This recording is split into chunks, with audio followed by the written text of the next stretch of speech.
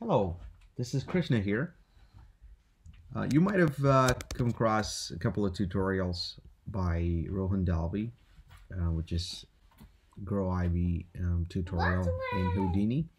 And then you also might have come across Simon Fiedler's Ivy Growth Solver in Houdini. Now, I don't know, but you might have also come across this other, not tutorial, but a clip which I created combining these two tutorials. So I'll let you watch it for a second and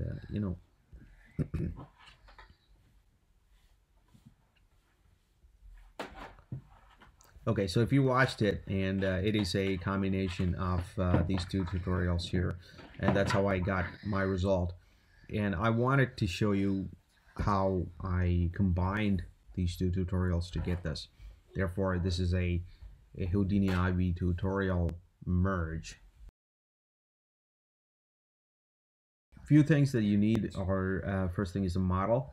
I have this model, um, but I cannot give you this because this is I think this is a commercial model. So you would need a model, and then you will also need a leaf model, and again that is let me see here. Right, there it is. So this is the leaf model that I got, and if you watch this video, on the description I've given the tutorial 1, tutorial 2, and where you can download the leaf model. So go and check it out. So those are the two things you would need to start with. And then what you also need to do is you really need to go through Rohan Dalby's and Simon's tutorials before you get here, because IV1 is Rohan Dalby's tutorial. And let me just move this forward a little. So here's what I got from Rohan's tutorial. So if I just zoom in a little, you can see that's the result. And then if I look at Simon's tutorial, oh, sorry, that's an elephant. I was just playing with it, so just give me a second. Okay, so there you go. Okay, so this one is from Simon Fiedler's tutorial here. And then I have combined these two, creating this one. Okay, so now the reason for this tutorial is because if you were to combine Rohan and Simon's tutorial together, this is what you will get, which is good, but you can see that the leaves are floating in the air, and it's not really following the growth itself, because the leaves are obviously going ahead of time with respect to the stem. So here is the same, but with my version. Okay, so if I go into IV1 to start with, so this is literally I just went through everything from Rohan's tutorial, and IV2 is exactly the same. I went through everything with Simon's tutorial.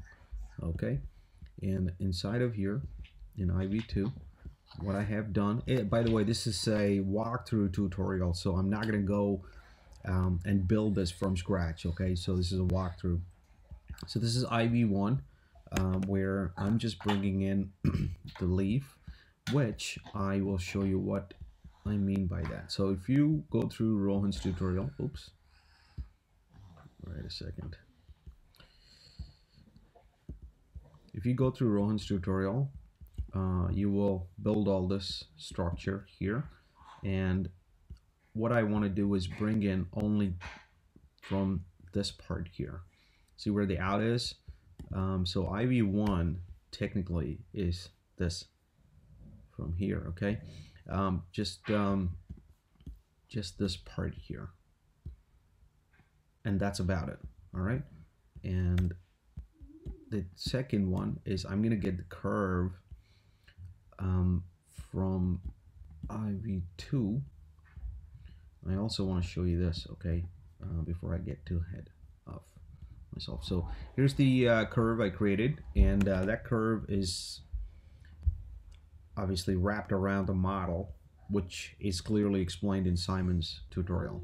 Okay, what I have also done is that after carve in Simon's tutorial, I've just created a null to say out curve, and I'm bringing that out curve down here in the combined version. Okay, and then the third one is the full-blown IV2, which is Simon's tutorial, and that's coming from the out here, which is the out. Okay, so these are the three things. So one, IV1, get curve, and IV2.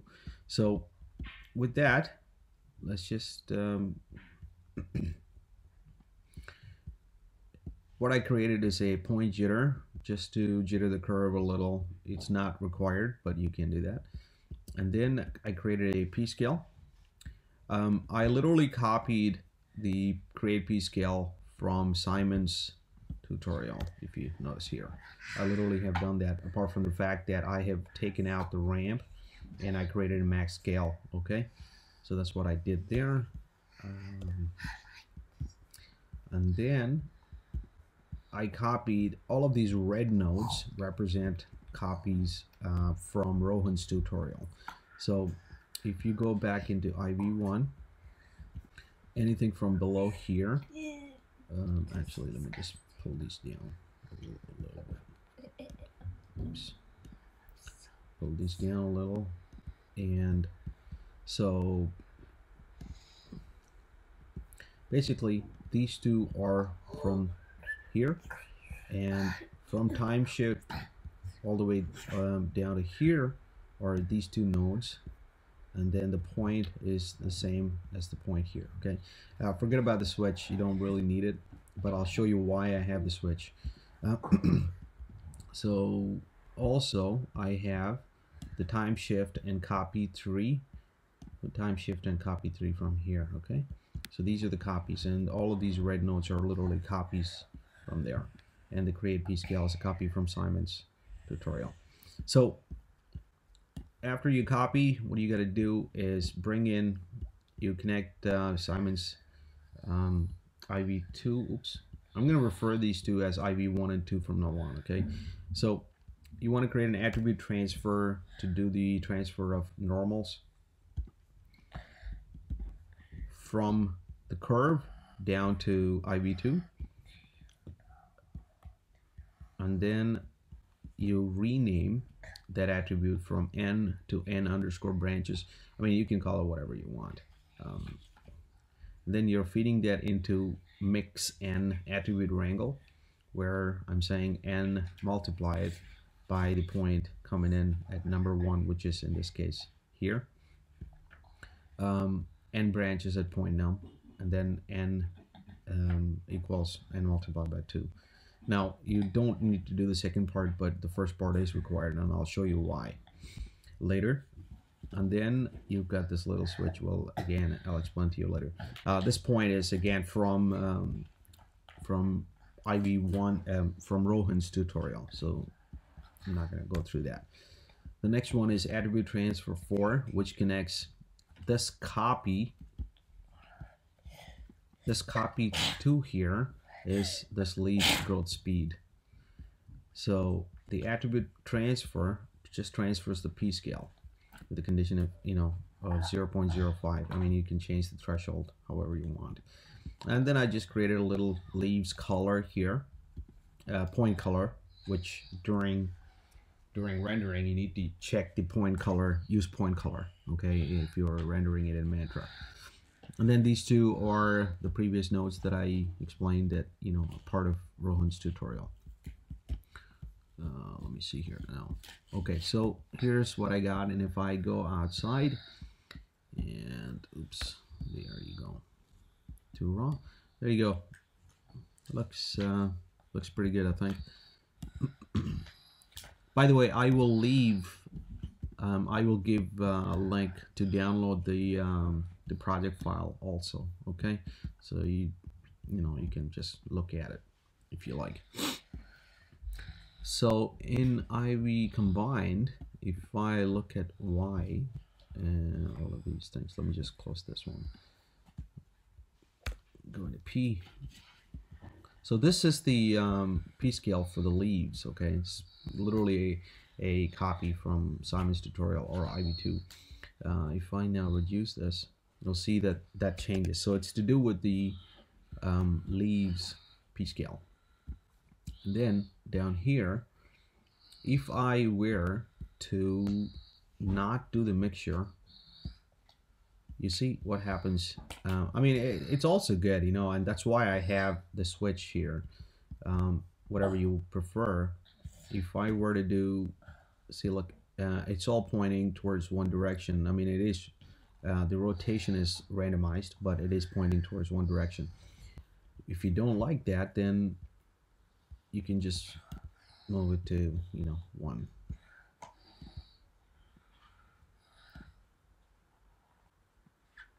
Okay, that didn't work. All right, that's fine. So you can just disable that and it'll look like that. I mean, it's also good, no problem, but this one appeared better for me during my render, and that's why I have two versions. And then attribute transfer 4 is to do with the P scale. Let me just get rid of this. Okay, no, actually, no, I won't. This is also, I don't remember now what this does. Let me see.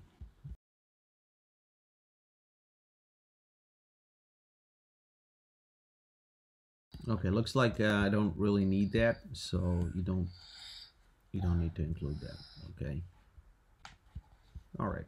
So that's basically it, and you can get your IV growth like that, combining these two elements. So if I were to combine them just like that, this is the result you'll get. And with my tutorial, this is the result you'll get. Of course, I'm gonna